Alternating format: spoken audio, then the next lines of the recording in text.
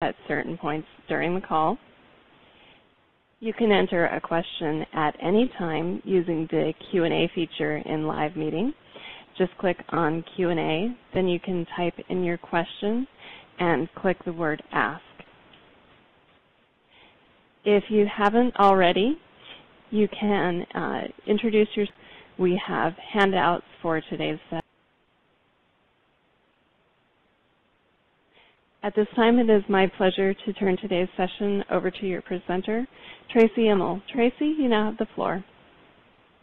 Thanks so much, Heather, and good morning, good afternoon, and good evening to wherever you are in the world. Again, it's such a pleasure to see this global community that's been created with 70-plus attendees from places far-ranging: Mexico, Albania, India, Moscow, Finland, Scotland, and to our friends in Russia. We're looking forward to the opening ceremonies here, which we'll watch in the States tomorrow night. So congratulations on hosting the Olympics. Okay, well, this is our final session on 21st century learning design before I get to meet you all face-to-face in Barcelona. And last time from our session before, we had some homework. So we asked you to adjust an activity based on your learning from that session, try it out with students, capture some experiences in your journal, and then read the two rubrics we'll be looking at today, which is real-world problem solving and using technology for learning, and then coding these four different learning activities. So let's get everybody warmed up by starting with a poll. Have you made any changes in your teaching or to a specific learning activity delivered to students as a result of the work that we've done so far?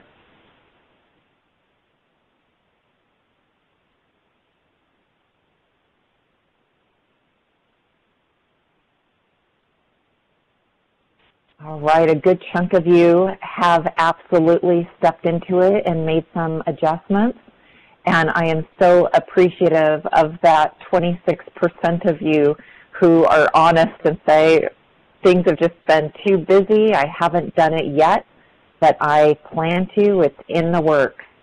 So for those 74% of you who did say you've made some adjustments, I'm curious, what have you noticed happening? You go ahead and use the tools at the bottom of your screen. There's a little check mark there. This is called the whiteboard feature. And go ahead and click on that check mark and tell us what you have noticed with your students or with yourself.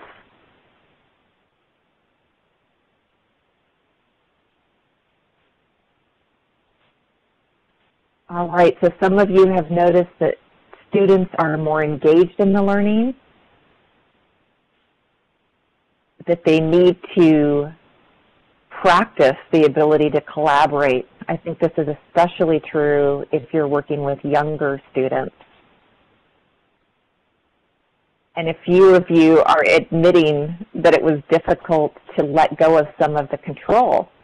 When we turn over learning to students, it's necessary that as educators we take a different role in the classroom. And as I've worked with educators around the world on 21st century learning design, I know that some of that feedback has been it is difficult to step into that role of coach or almost tutor as opposed to the holder of all knowledge. Thanks so much for sharing your feedback, and hopefully some of these results will be encouraging to those of you who haven't made adjustments yet. You can really see that making these small changes in learning activities and teaching style really create a different kind of learning environment for students.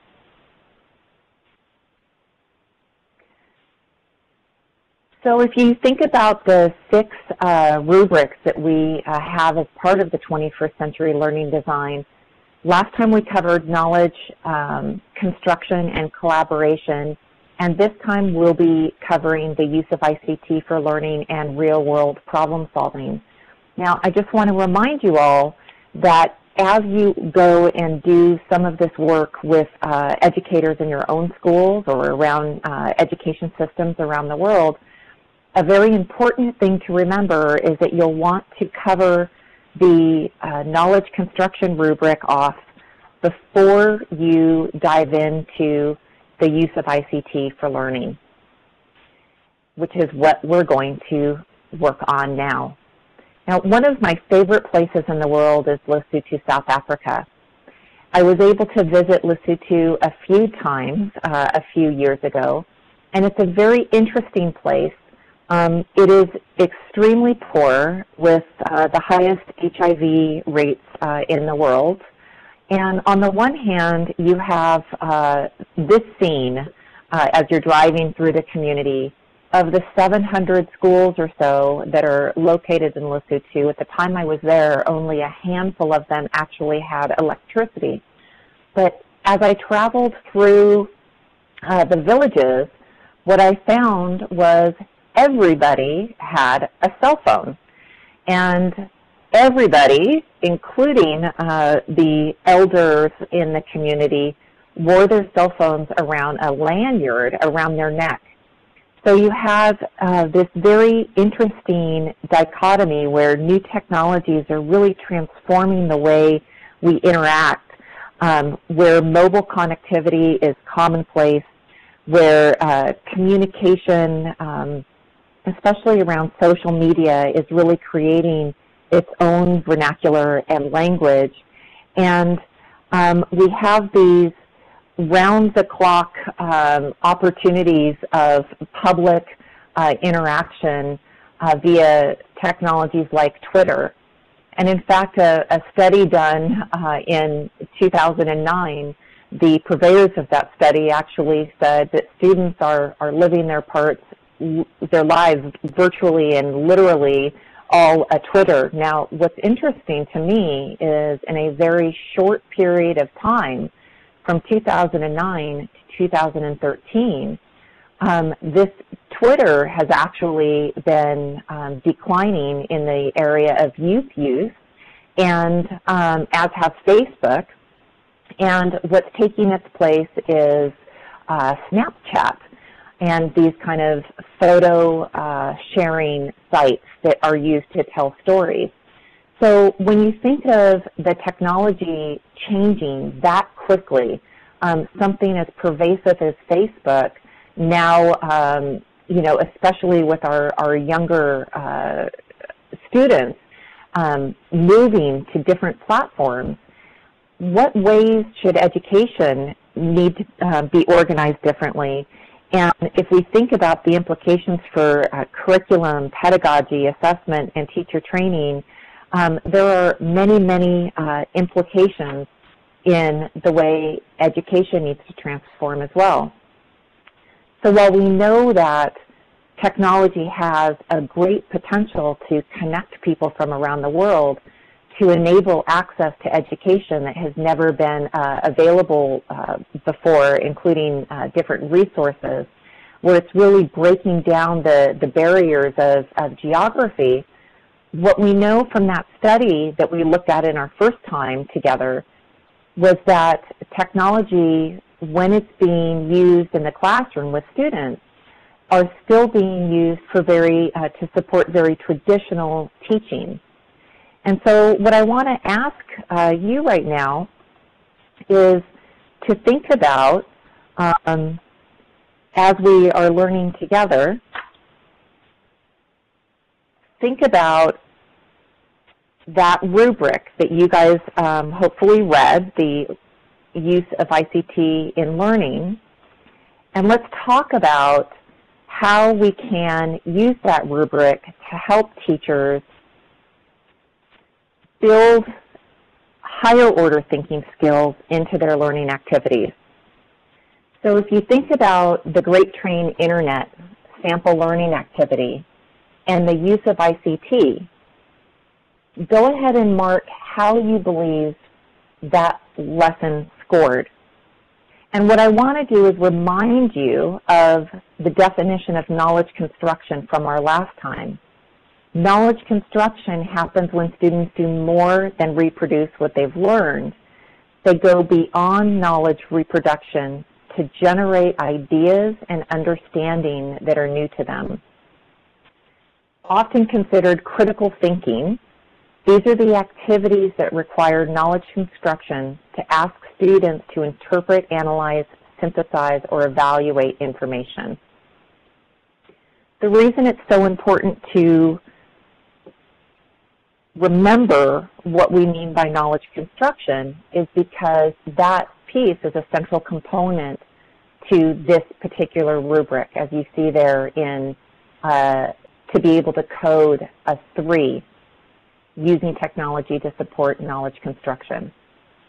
So I'm going to be quiet for a few moments while you have an opportunity to review the rubric and the learning activity. And if you're willing to share with the group your thoughts on why you coded the learning activity the way you did, please turn your seat yellow. And you can use that with the feedback tool in the upper right-hand corner of your screen. Turn your seat yellow if you'd be willing to come off mute and to walk the group through why you coded the Great Train Internet the way you did.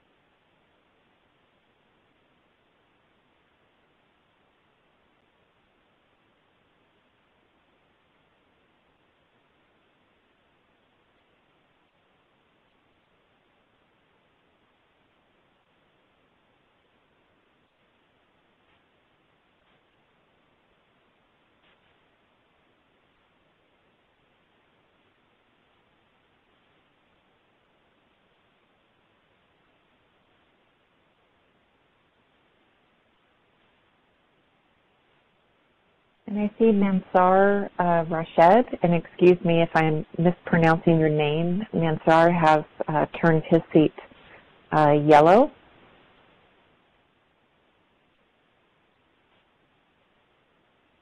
And Mansar, will you be willing to walk us through in about 2 more minutes?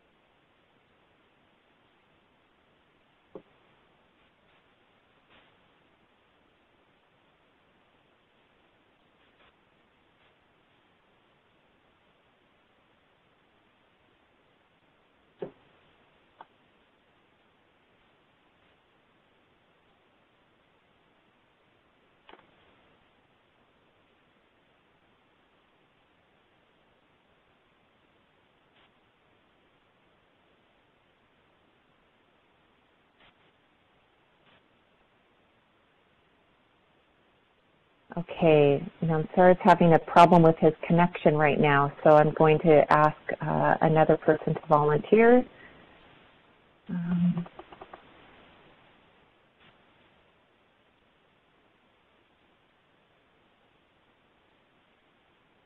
Shiroma,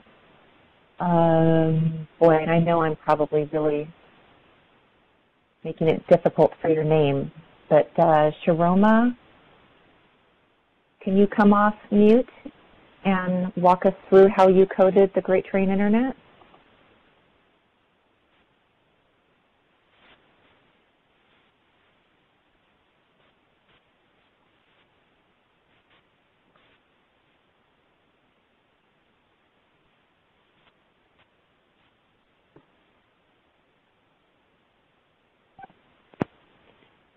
And again, the microphone icon is up in the upper right-hand corner of your screen, and if you click that icon, you'll be able to unmute yourself.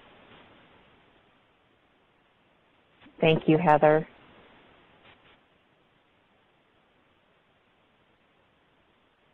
Jerome, are you there? Yes, ma'am. Oh, we have a very difficult time hearing you. Sorry, madam. Can you speak? Yes, I'm afraid that it's not going to work because we are having a very difficult time hearing you. So what I'm going to ask is let's see, I'm going to try one more person, and hopefully they'll have a better connection. Marie-Helene, are you able to come off mute?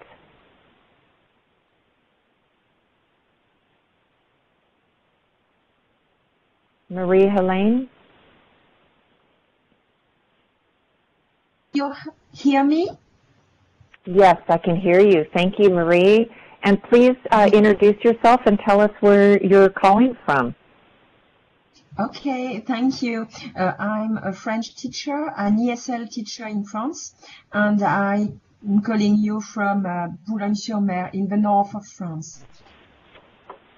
Thank you. Welcome, and thank you for volunteering to help us out. So how did you code the Great Train Internet? And if you could walk us through your thinking, that would be wonderful. Okay, I voted for number 2, which is not the most popular one. And I did that because I feel that they really use information and don't do they kind of copy it, you know what I mean? So that's why I chose number 2. Okay, so Marie-Helene doesn't believe that it met the bar for knowledge construction, and so she coded at a level 2.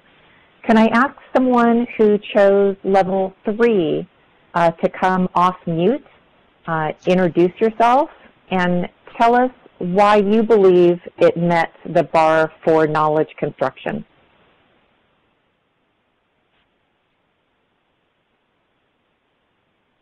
And I'm going to try to do this a little more freestyle. So just take yourself off mute using the button in the upper right-hand corner. Introduce yourself and tell us why.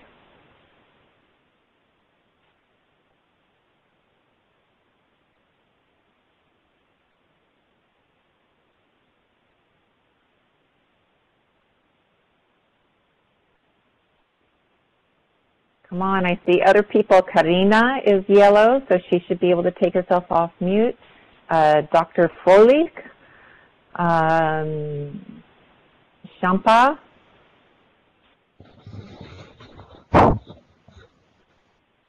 Hello. Anutosh. Good evening. This is Anutosh from India. Hello, Anutosh. Thank you so much for being brave enough to take yourself off mute and to help us understand why you believe it met a different criteria. Actually, students love to work on internet to gather resources than the library because it's very interactive and resources are available. So I find children use internet to create their work, and it's a big support. Okay, and what did you choose to code the lesson as? Yes, madam. What number did you code the lesson as? Number 3. Number 3. So yeah. Can you tell us what was the evidence in the lesson that there was knowledge construction happening? What evidence did you find of knowledge construction? Hello? Yes, we can hear you.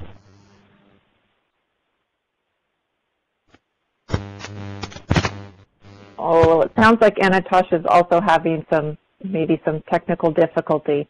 So I think that we can agree that students used ICT. They had websites and other computer resources that they used to learn about the Victorian era, and then they had to analyze that information that they found in order to decide what was most important when they presented it to their classmates. So that's how the activity would qualify as knowledge construction or knowledge building, because they needed to utilize all of the different information that they found on the internet, synthesize and evaluate that information in order to create their presentations to classes. However, you can, yes, hello? Hello. Yes, we can hear you. Thank you.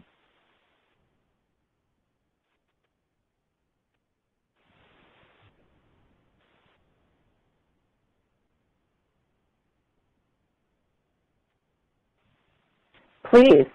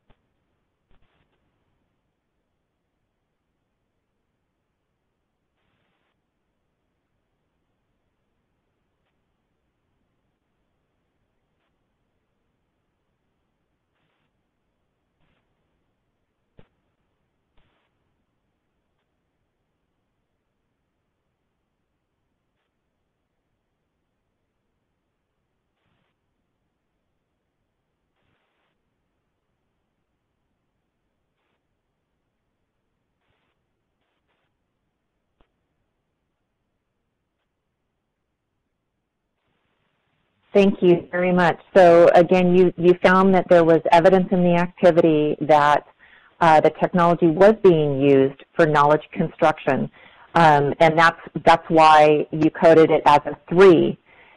Thank you so much for participating. And if we think about the 4 and the 5, I think that what's really interesting about this lesson is that while in many places in the world, ICT would not be pedagogically necessary because students would have access to the same knowledge in books, in a library, or printed materials, which means it would not meet the level 4 criteria. But it really depends on where in the world you are, what your school setting looks like, and what the resources of that school are. So in some classrooms in the world, this lesson could meet a level 4 if that same information was not available in a library or via books. So I think that it's important for us all to remember that context is important when we think about 21st century learning design. Okay, so let's go ahead and go to the next lesson or learning activity that we asked you to code, and that is the Olympic site selection. And again, I'm going to give you a few minutes to review the learning activity and to recall the rubrics, again, the details for you to mark what you believe this learning activity demonstrated. And remember, we look for evidence, not what we think the intention may have been of the teacher or what we would have done. We need to look only at the evidence presented in the learning activity. And I'm going to try it again. If you could please turn your seat yellow if you would like to walk the group through your thinking of this particular learning activity and how it codes for the rubric.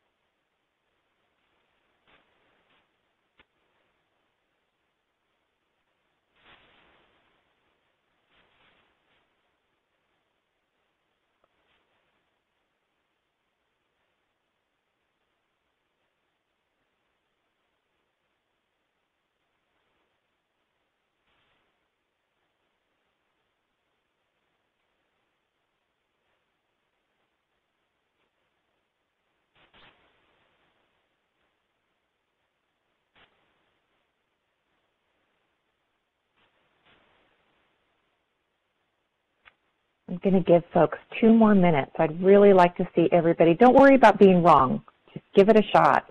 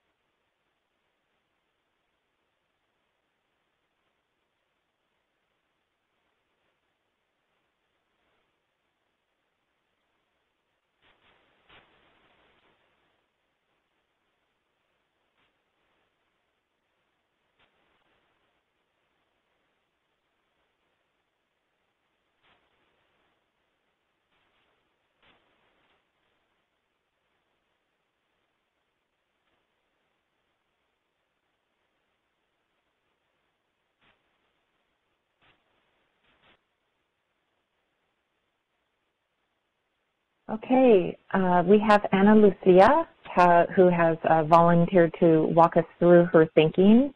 Anna, please introduce yourself and tell us where you're from. Hello, can you hear me? I can. Okay, hello everybody. My name is Ana Lucia Cela. I'm from Guatemala. Well, I gave it a 4 because I think that the students were able to use internet to search for different, well, in the 3 sites that they mentioned there. However, I'm not giving it a 5 because I think that their result was writing in just the letter. So I would say that it could be better if the student would use technology also to check, for example, how can I say it, the letter and the writing that they used. So I think that's why it is a 4, because they just use it to get information about the places. Okay, so you felt that it met, obviously, the number 1, code number 1, because they did have the opportunity to use technology. It met a 2 because the students used the internet to get the most recent data on volcanic activities and earthquakes from specific countries, and that it met the 3 because they used that technology to support knowledge construction, in that they had to analyze the results from the different information they received from the different countries in order to make a recommendation. But they did not hit a 5, you believe, because their end product was a letter as opposed to a technology product created for an authentic use. Is that correct? Yeah, that's my opinion. Okay, so let me ask you this, Ana Lucia. Can you think of a way that the learning activity could be adjusted so that it would meet that 5?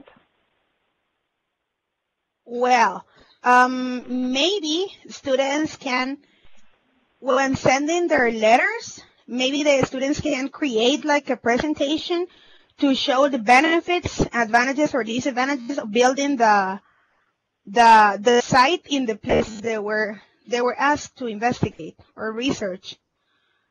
Beautiful. So if the students actually built a presentation, maybe a multimedia presentation or a wiki site, or even it could be a Facebook page that presented the information that they found to the communities and the Olympic Site Selection Committee, then it would have met the code 5. Exactly. Absolutely. That's what I think. Absolutely. Okay. Well, thank you so much for volunteering to help the group with their learning. And I'm going to just pause a moment on this next slide. It's a infographic that I love, But while I'm paused here for you to be able to take a look at it, I want to provide an opportunity for any questions or clarifications from the group before we move on to the next rubric, which is real-world problem solving and innovation.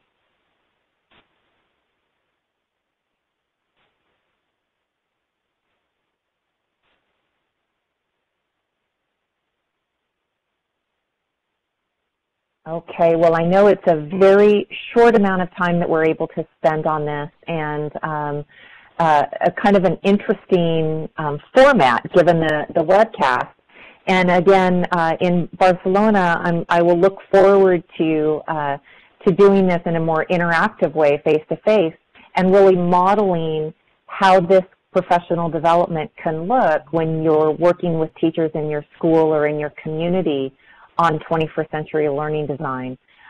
So let's turn our attention now to the next rubric, which is real-world problem solving and innovation. And the kinds of questions that we can ask ourselves are really in thinking through what the core elements are behind this concept and why these skills are necessary. You might remember from our first time together, we talked about this slide from Daniel Pink's book, A Whole New Mind. Really with his hypothesis is that, education systems of the past supported the needs of the past. And the conceptual age differs from the errors in the past in that it now really requires people whose skill sets are different from those dominated by the left hemisphere of the brain. And according to Pink, conceptual age workers really need to be able to create artistic and emotional beauty, to detect patterns and opportunities, to craft a satisfying narrative, to be able to tell a story, and to combine seemingly unrelated ideas into novel inventions, to empathize, to understand these subtleties of human interaction, and find joy in oneself and elicit joy in others. I think that's a really beautiful explanation for where we are in today's world and the skills that are needed for students to be successful.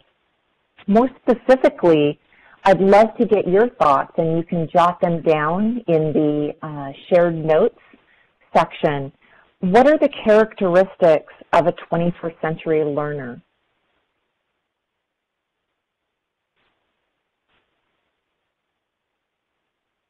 What do you believe the characteristics are of a 21st century learner? Those skills that are important for students to have in order to be successful in today's conceptual age, as Daniel Pinkett calls it, or knowledge economy, as we've heard from others.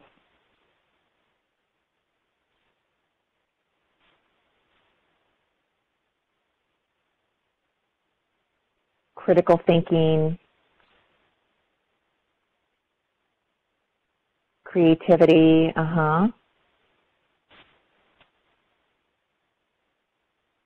collaboration, kind of they're aligning to the 21st century learning skills that we're looking at, aren't they? Absolutely. Well, really, when we're creating a learning society, it takes all of these skills to be successful in a workplace that is supported by technology as it is today, and requiring that innovation. And that's really one of the things that this rubric discusses is how do we support students to become real-world problem solvers in the classroom, to be making that content relevant to them, and asking them to think critically about creating solutions to problems in their community and giving them an opportunity to solve those problems as well. So if we think about the rubric of real-world problem solving and innovation, and we apply those rubrics to the house on Mango Street, how would you code the house on Mango Street utilizing those rubrics. The learning activity's main requirement is not problem solving, which means the house on Mango Street would code a 1. Whether or not the learning activity's main requirement is problem solving, then is that problem solving real world? And then finally, a code 4, whether students are required to implement their ideas in the real world, or at least communicate them to someone who could implement them outside of the academic context. Outside of the academic context.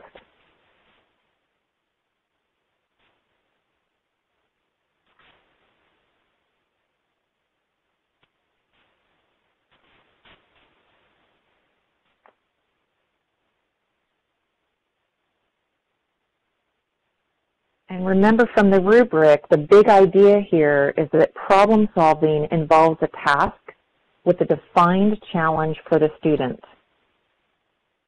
It happens when the students must develop a solution to a problem that is new to them, or complete a task that they have not been directly instructed how to do, or design a complex product that meets a set of requirements. That would be the definition of problem solving.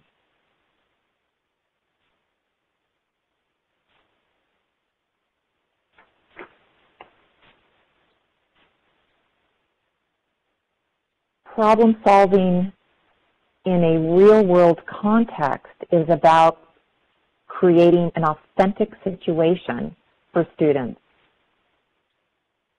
where there's a need that exists outside of the academic context.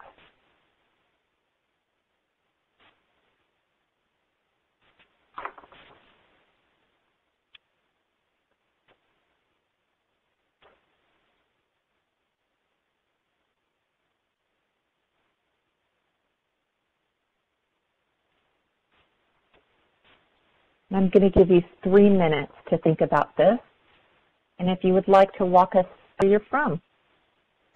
Yes, of course. Can you hear me? We can. Yes, my name is Dalia Younes. I am from Kuwait. First of all, thank you for this useful webinars that you are introducing to us as expert educators. And second, to discuss this rubric and this learning activity, I think it didn't meet any of the choices that we have, but number 1, the learning activity's main requirement is not problem solving, because we have here in number 2 for the teacher, what did you hope your students would learn from this learning activity? The teacher said, my students or the students will gain an awareness of the immigrant experience. So it's mainly about gaining information, and afterwards he says to have understandings of the challenges immigrants face. Of course, they had some interviews with immigrants and they reproduced a poem, but they didn't have a call out for the world or telling the world about this problem, finding solutions, searching or inspecting around their community, what can they do? How can they overcome the problems facing these immigrants? So I think number 1 will suit this learning activity.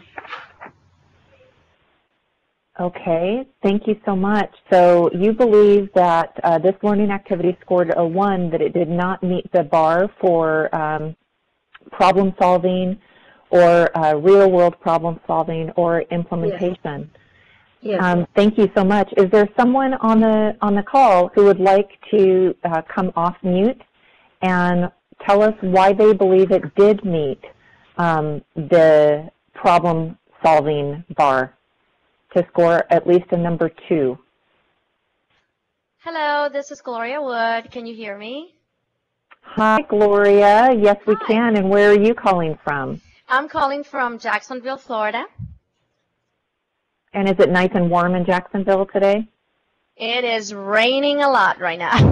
Oh my gosh, that figures. That figures. Thank you, Gloria. So tell us how you coded the house on Mango Street and what evidence you used to get there.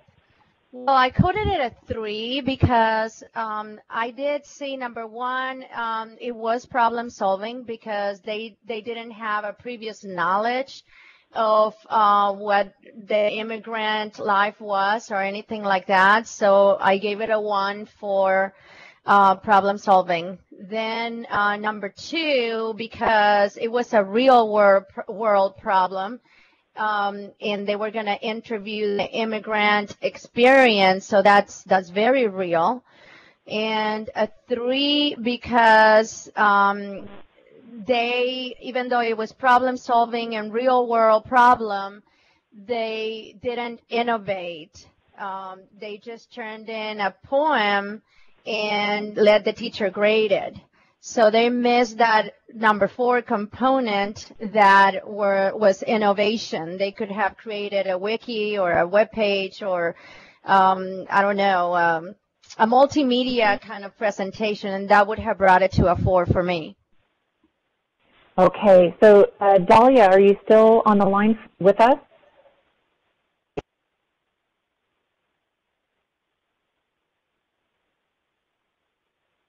So from Gloria's point of view, the students did work on a real-world problem.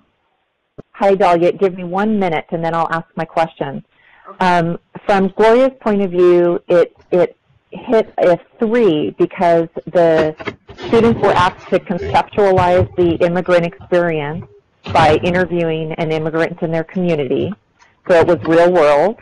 And then they wrote a poem aimed at increasing awareness of immigrants in their community for their community. But they didn't share their poem outside of the classroom, so it didn't meet that level 4. So what I'm curious about, because really, again, this is a great example of the power of 21 CLD or 21st century learning design, is not whether the coding is right or wrong, whether Dahlia is correct or Gloria is correct. The learning comes from the interaction between the two. So Dahlia, what I'm going to ask you to do is, can you think of a way that you could refine this learning activity so that for you it would clearly meet the level 3? Okay, the students can put the information that they gathered, for example, and recreate their own community, their own, for example, a Facebook page, and start to raise votes from their community about how to help these people. So they are solving a little part of the problem itself. Trying in their small community to overcome the problem. They can do this, or they can, for example, ask immigrants to explain their own problems, make the interviews public for the community, for example, or such things like that. To take the information from, yes. So I think that this is a great example of how some people will read this learning activity and see it as a 3 as it is written, and others will be wanting stronger evidence. So both Gloria and Dahlia did a great job of highlighting how they could, in a more evidence-based way, move this lesson activity further along on the rubric. So having a clear essential problem or essential question that they were trying to solve. For example, raising awareness in the community of, maybe it's immigrant discrimination or a lack of empathy that the community is having for immigrants, which is the real-world problem that the students are trying to solve. Then taking that information and having students go one step further. While they did write poetry that reflected the immigrant experience, they could have gone to more depth and actually met a level 4 if they created a product that would actually reach the community. So again, whether it was interviews that got posted on YouTube, a community event where people would come to a particular place to read the poems, all of those ideas would, with more clarity, bring it to a higher level of learning. So thank you so much, both of you, for participating. And let's go to the next learning activity, which is the doing business in Birmingham. And again, utilizing the real-world problem-solving and innovation rubric. Please mark how you would score this and turn your seat yellow if you would like to walk the group through. And again, I'm going to give 3 minutes for people to consider how they would score.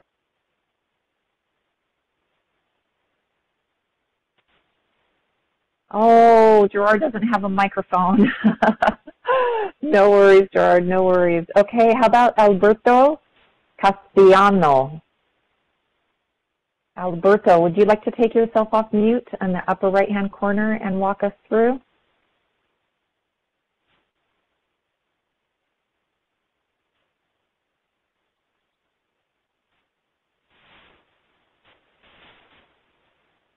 Scored it a 4 because you have the sustainability question that the kids are solving and learning about sustainability. Then they took it into the real world and went to their community and went to different businesses and educated business members about sustainability and actually asked questions of them how sustainable their businesses were, and then ranked them according to that. And they then put all of their information, all their research about just the background information about sustainability, as well as their findings and their rankings of every business on the wiki. And so it was public for everyone to see. And I felt that was real world. Fabulous. So you scored it as a 4. So students worked through a complex project and they developed a solution for increasing awareness about sustainability in the community. So that is evidence that it was indeed problem solving, which would take us to a 2 at least.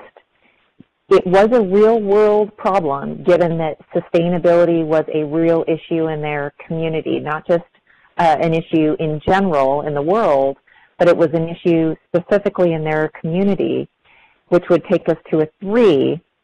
And then, as you indicated, they put their solutions into practice by actually educating the businesses around them on the recommended practices for sustainability. So they took their communication and their solution to the broader community. Thank you so much, Kelly. I appreciate your help. You're welcome. So if you think about this rubric, you know, students focused on solving problems can do really amazing things. And I wanted to show this example of a group of students from 12 different schools in March 2010. They were based primarily in the Asia Pacific region and were invited to Singapore for the Innovative Education Forum at that time. And that's where this project really started to take shape. They worked on the problem of deforestation, and students and teachers decided that they wanted to continue that work outside of the forum.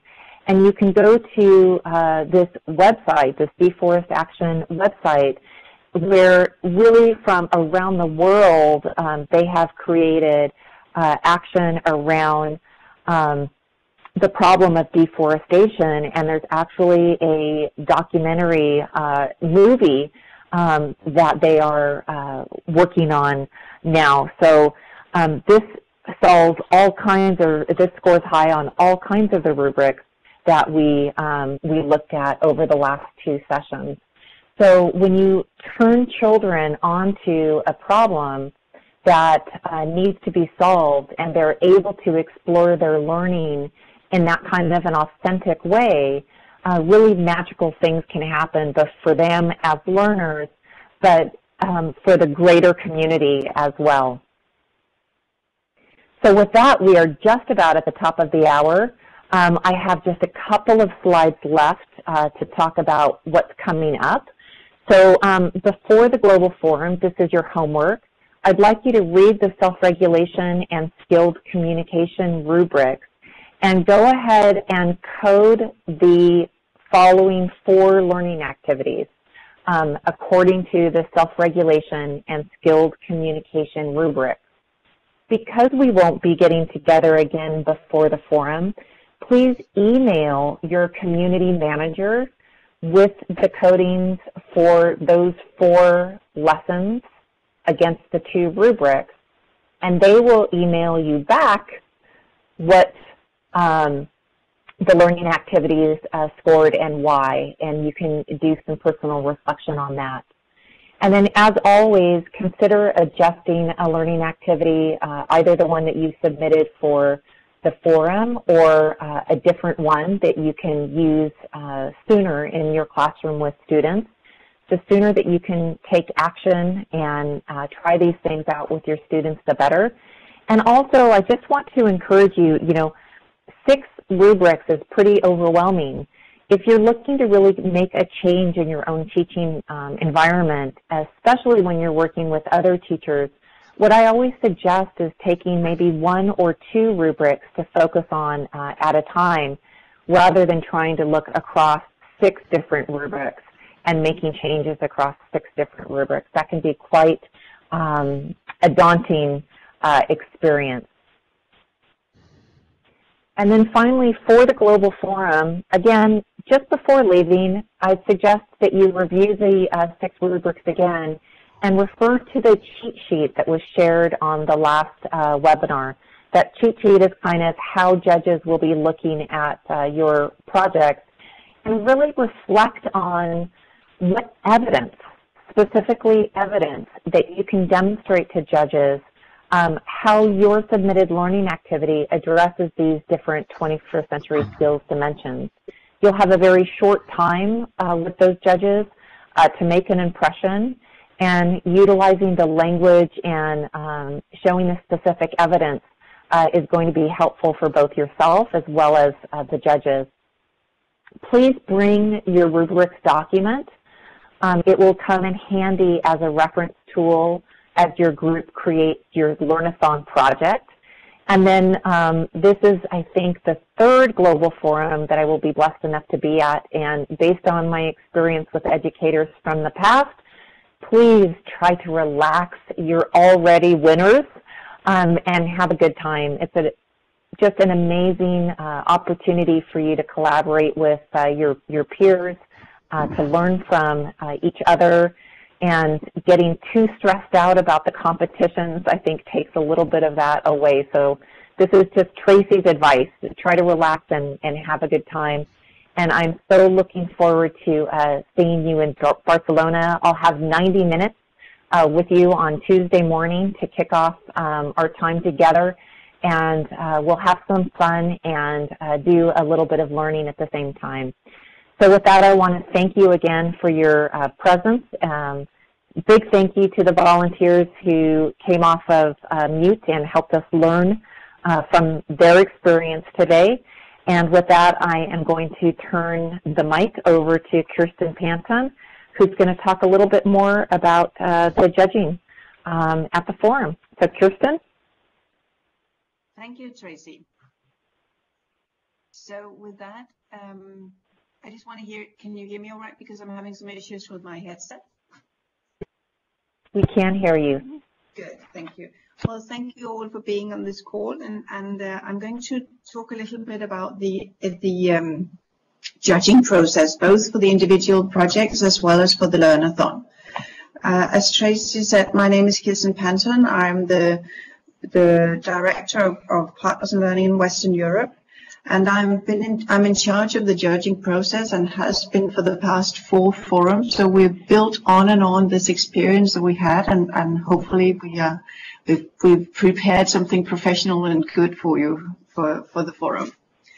So I'm going to spend 15 to 20 minutes, and then we have time for questions, because I'm sure there'll be questions from some of you about this process.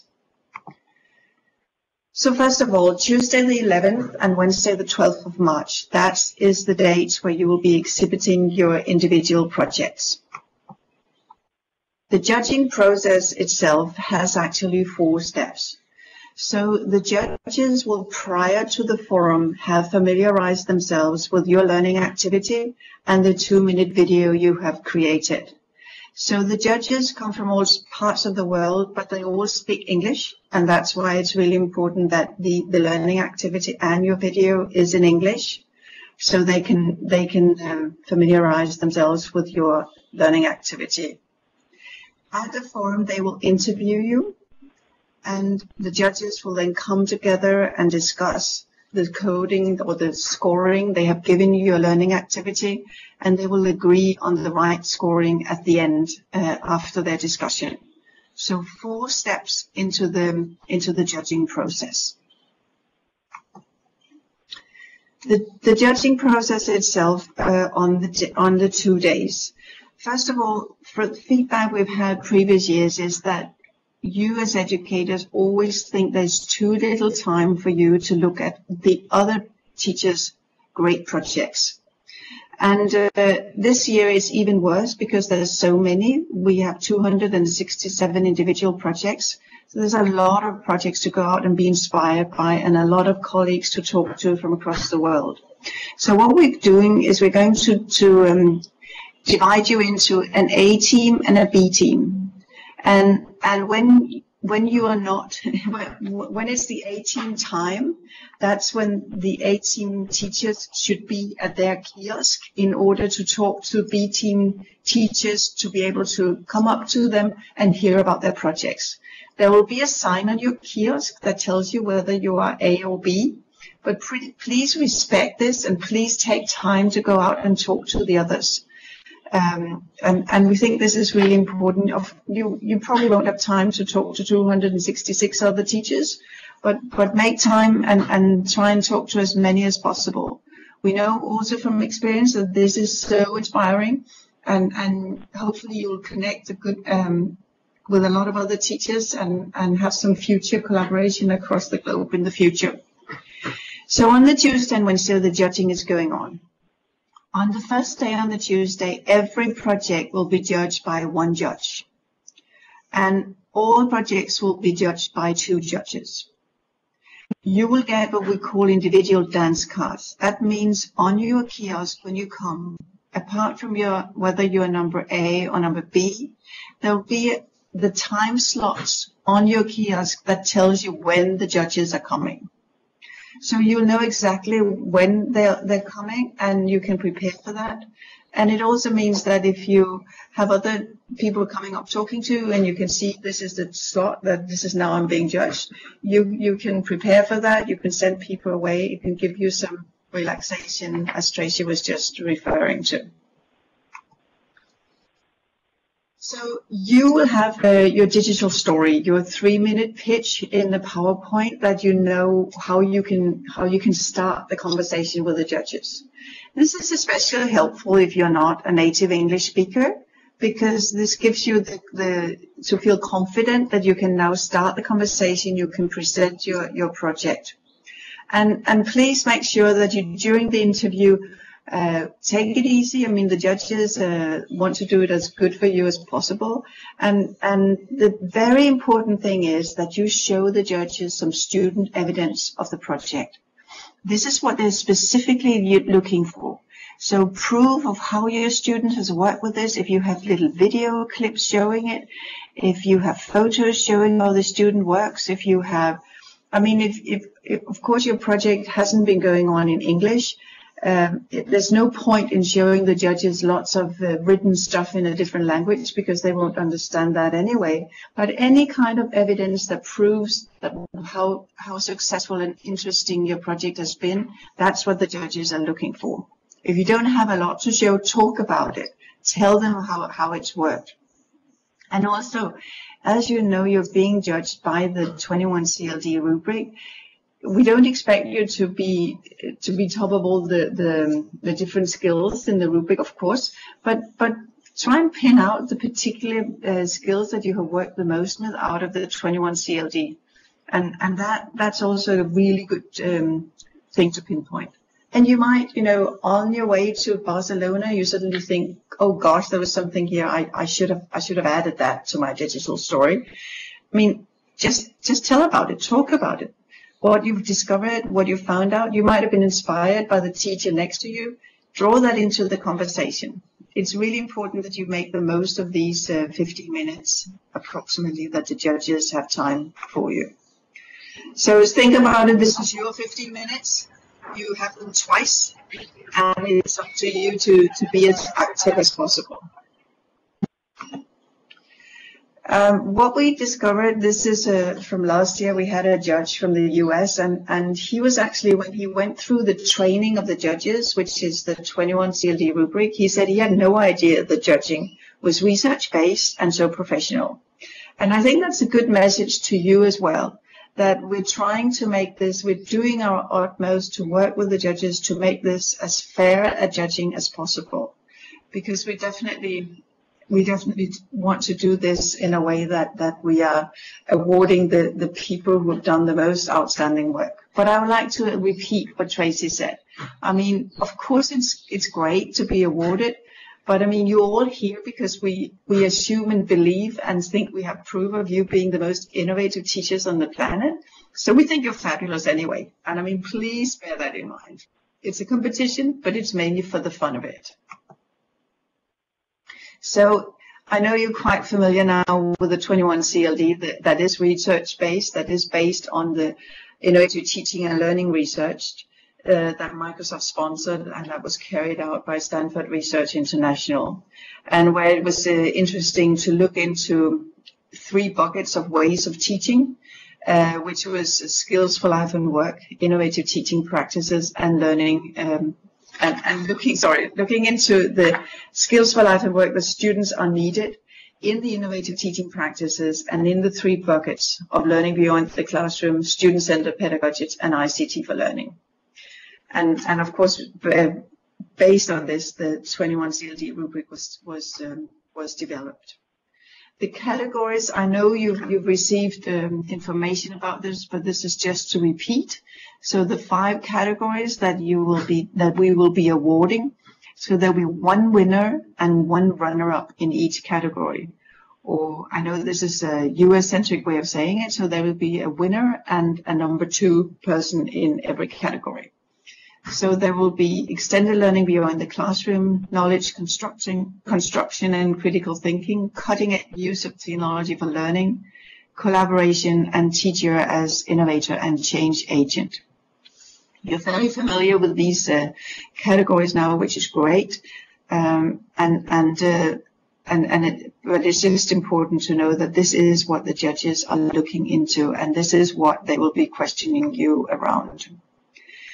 It's important to know from you that all judges have educational roots. People, they come from all over the world. I think we have 100 judges precisely. And I think as far as I remember, they come from 70 odd countries. So a really international representation. The judges all have roots in education. It means they are either come from ministries of education, they come from universities, or they are very engaged with education in some kind of way. So they're here for they come here, they are high-level people, they come to Barcelona in their own spare time, so to speak. They give this time to you, to Microsoft as well, and they're here because they're really interested. They really want to see what you've been doing, and they're just as excited about it as we are. The judges spent all of the morning till of the Tuesday, the 11th of March, to be trained on the 21 CLD rubric. And we take them through a pretty harsh tour de force of 21 CLD. And so they're all quite familiar with how to do it. It's important to know that some of you will be interviewed by more than one judge, more than two judges. There will be an extra judge coming up talking to you. They're part of what we call the SWAT team. So we have 15 judges who are very experienced judges. They have been with these forums and trained on 21 CLDs, and they've been to the forum several times before. And the reason why you will be judged by an extra judge is if a judge comes back and say, I've seen this project, it is fabulous, but I'm really, I really find it difficult whether it's a 2 and a 4 in this category. Could you go out and tell me your opinion? So it doesn't mean that the project is either particularly fabulous or particularly less fabulous. It just means that another judge had doubt on how to score it. That way, we just want to make sure that everything is done as fairly as possible. It's important to say that by the scoring, and also for yourself, you're not supposed to categorize your project, the learning activity. That will come up through the scoring. It's always like that we have the categories, and the project, your learning activity, always bubbles up in one category above the others. And that's the category it ends up in. And that's the way we award and find the award winners. So it might seem a little strange, but it completely works that way through the judging. Okay, to walk on to the next exciting thing that's happening is Thursday the 13th and Friday the 14th. We have the Learnathon and the judging of the Learnathon. And I know on the last call, Taryn went through what is a Learnathon, but I'm just going to repeat very quickly. It is a 24-hour activity where you are supposed to really walk the walk of the 21st century skills that you've now been trained on. You will work with other people from different parts of the world, and the teams that you're going to work in are almost ready, and I believe Taryn is going to communicate them to you very shortly. But the idea is that you will work together in order to design a learning environment that displays innovative use of technology. And you are innovative, you are fabulous, you are creative, and we are expecting that you will do something new, something different, something creative, maybe something wild, something completely out of the box. It's completely up to you. Don't feel that there's strains put on you because you have to use the rubric like a tick box. Don't think that way, but work, let all these great ideas bubble up and create what you think is the most interesting, and then think, what kind of collaboration do we have here, for instance? Do we really have all the things that we needed around communication, for instance? So use it as not as a tick box the way you think you have to do in order to create a Learnathon, but use it as a sort of I don't know, like a little memory thing that you take into consideration after you've decided what you're actually planning to do, maybe in a way to sort of sharpen up the Learnathon through the process of designing it. So first of all, be creative, think out of the box, have fun, relax. And when we say 24 hours, the sort of official stop of the day is at 6 p.m., but you can work through all night if you want to. You have your hotel rooms, you have the corridors, you have the lobby, you can do whatever you want. It's up to you as long as you are ready by the time slot you will be given when you have to present your Learnathon. So it's important to say that this has to be in English. And in your teams, not everybody can speak English fluently. Some people speak English very basically. Some speak it fluently. Some are English native speakers. But the importance is that you work together and you can get one of the people or two of the people from the team who speaks the best English, if you feel most confident about this, to present the Learnathon.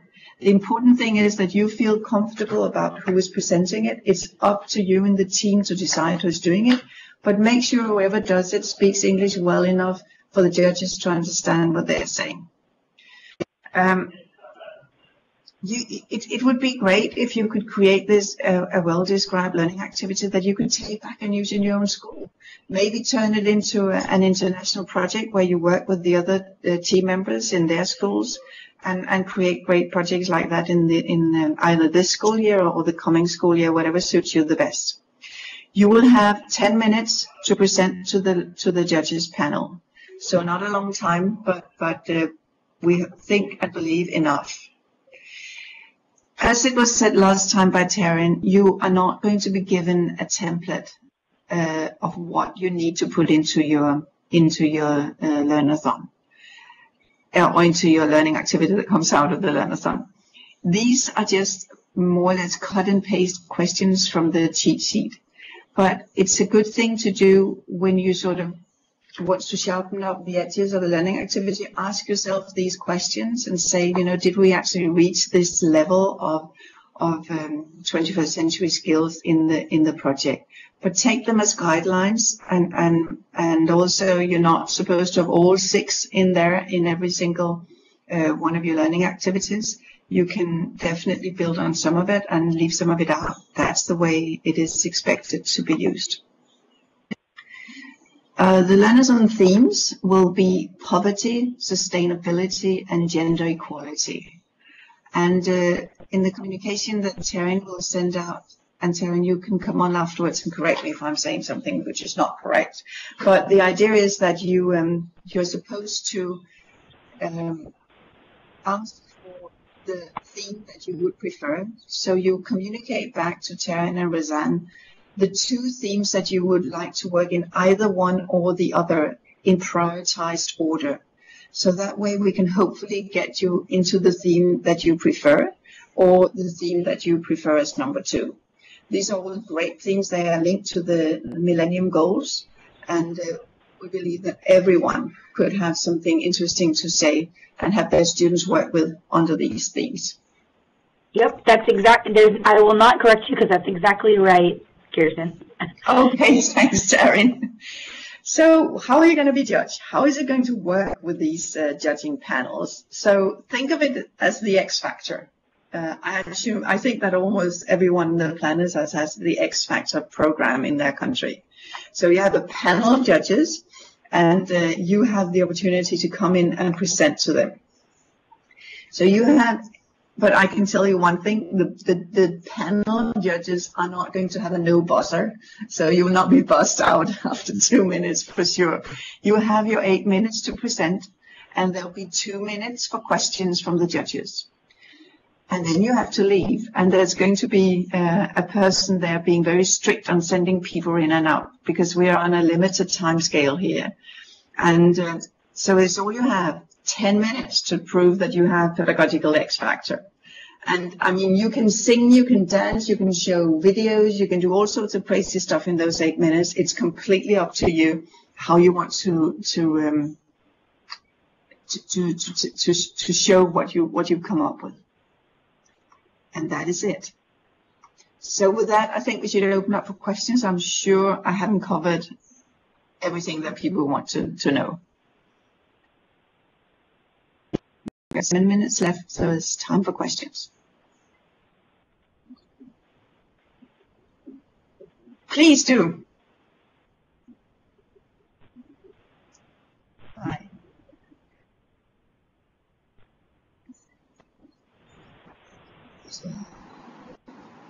Sorry, can you say that again?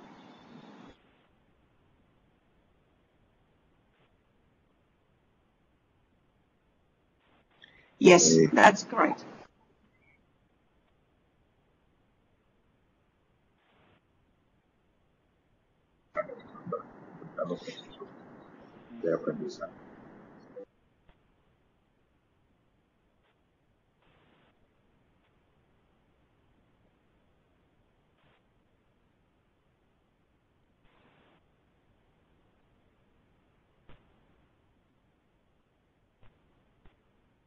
Exactly.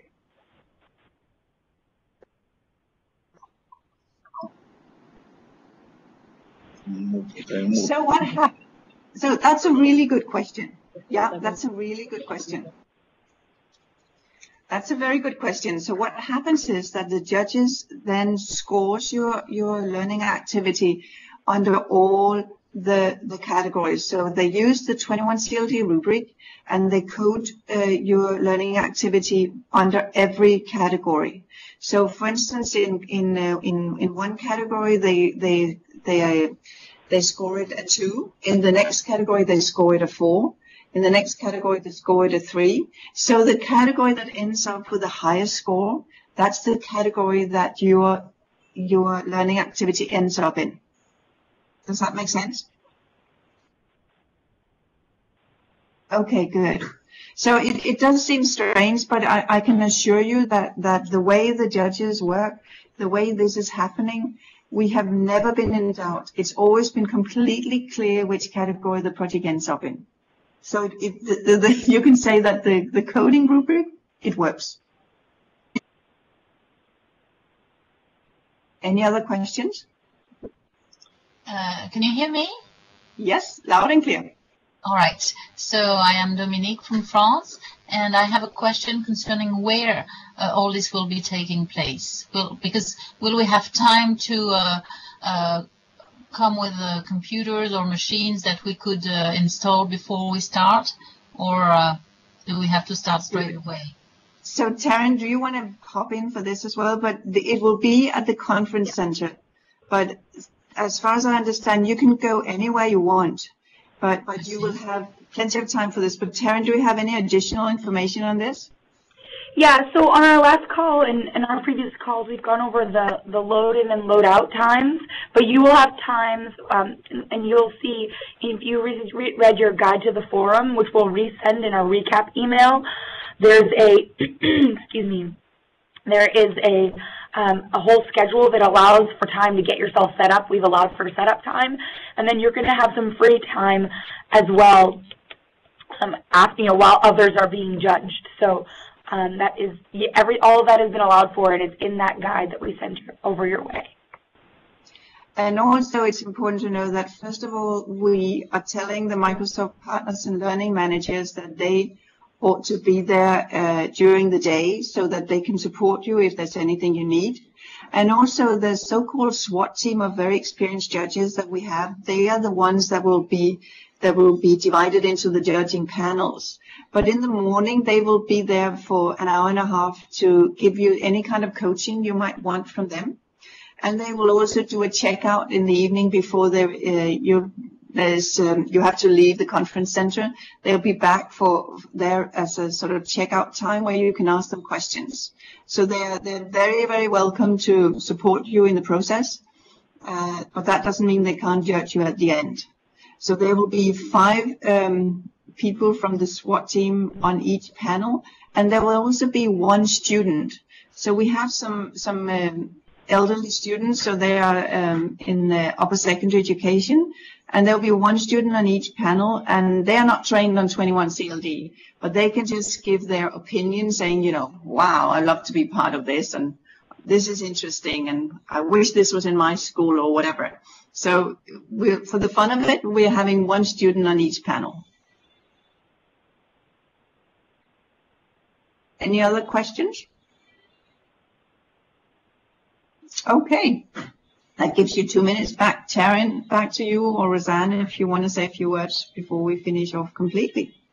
Oh, thank you so much. Thank you very, very, very much to Kirsten and to Tracy for the time on this call today. We know that as you digest this information, there might be more that comes up. Your community manager will be contacting you within the next 24 hours with all of the documents that I mentioned, and they'll also be answering any questions that you might have, so please direct questions to them. The one thing I would say is that take a look at that guide first before you do anything, because a lot of our answers to the questions are embedded in it, and we'll be able to answer further questions from there. But we are extraordinarily excited to see you in Barcelona. You guys are an inspiration. I brag about you here at Microsoft all the time, and all the executives are very excited to meet these amazing teachers from all over the world. So thank you again. and expect communication from us in the next couple of days. And Heather, I'll leave it to you to close. All right. Thank you so much, Taryn, for your presentation today. And ladies and gentlemen, thank you for joining us. This does conclude today's live meeting, and you may now disconnect from the session.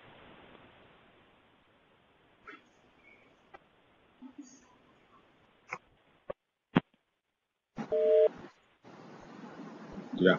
Bueno, 8:30, a las 1:30, entonces lo podemos a las 9.